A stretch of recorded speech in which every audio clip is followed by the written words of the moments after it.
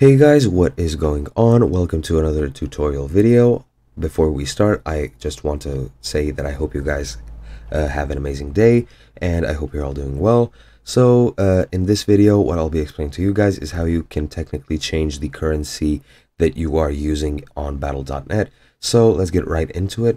And as you can see, I'm currently on battle.net, and if I go into the shop, you will see everything should be in dollars. Yep, in US dollars. And the way you actually change this is pretty much you need to change the region that your account is registered to. I'm currently registered to Serbia, so this should show up as euros. But yeah, if we go into my account settings, as you can see in the account details tab, you'll see that my country and region is Serbia. This is my name and everything. This is a throwaway account, so it's not my real name, of course. And if we go into update, as you can see, I can change the name.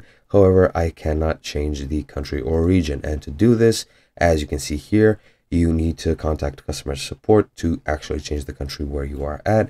In the case that you have moved somewhere, you might want to do this so that no added transactional fees aren't added to your purchases. Since if you purchase it with a different currency on an international credit card, what might happen is the bank will probably transfer it through a slightly worse rate than you usually would get.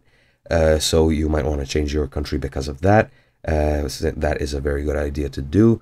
And yeah, if I go into my payment methods, as you can see, it is empty, but my balance is in euros, which is what it should be.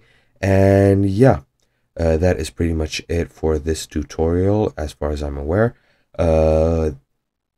Yeah, that would be it from me. I hope you guys enjoyed and found this helpful, and I will see you guys in another video.